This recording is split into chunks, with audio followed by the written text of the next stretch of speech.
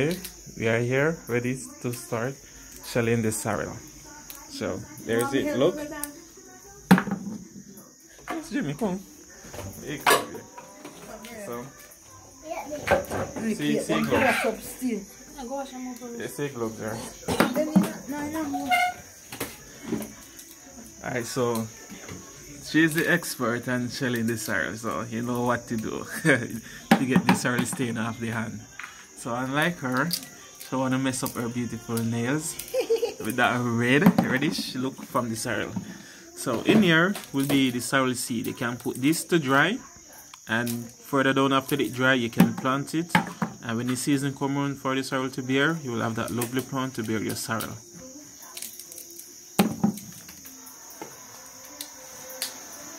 So this is how you take the sorrel flesh from the seed. You open it like this and you go around so you get everything from it. So this is the fruit from the seed. So this is what we will put in the pot to draw.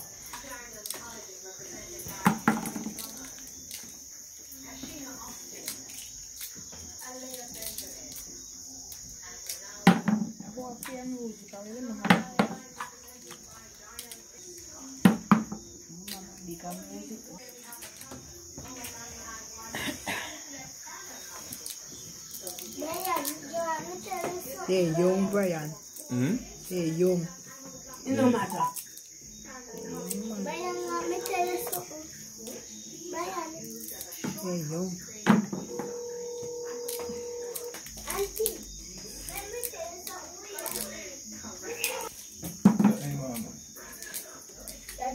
The way to get the shell sorrel, and this is the part that's having the seeds that you can put to dry and can get the seeds to replant.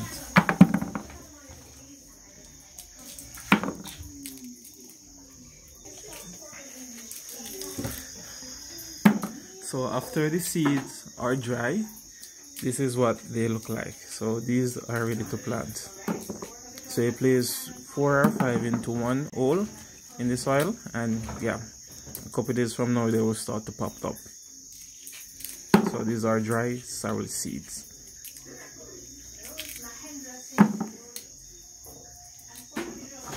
No, wait.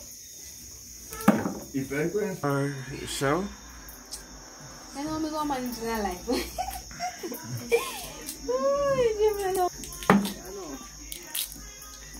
When they're full, they chip off quicker, you know? And they're fully full. The one they didn't full. But when they're young, they take longer to chip off. Oh, okay. When they're full, they just broke off quick.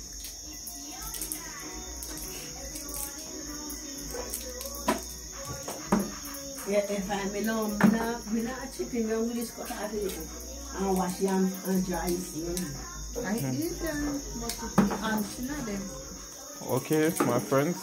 So that's the way how you strip the seed from sorrel. So tune in for more videos regarding the sorrels and how to make sorrel juice, sorrel wine, sorrel jam, anything you can name with sorrel. Stay safe, my friend. Bye bye.